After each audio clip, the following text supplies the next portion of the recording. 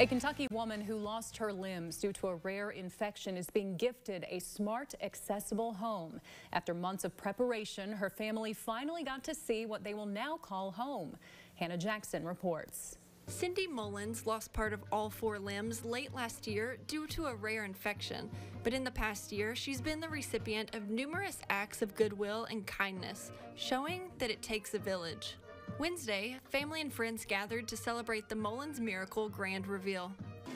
This is more than I ever could have dreamed. There are not enough words to say thank you to everybody.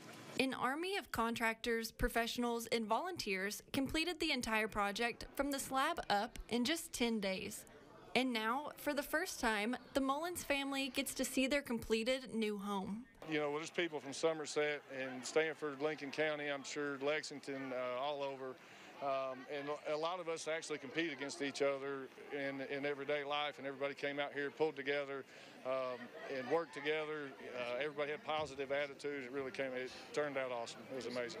The home sits on 20 acres and is decked out with everything Cindy could need on a day-to-day basis. A fully accessible home. I told James I literally gave an arm and a leg for this house. Really, I literally gave 2 arms and 2 legs for this house.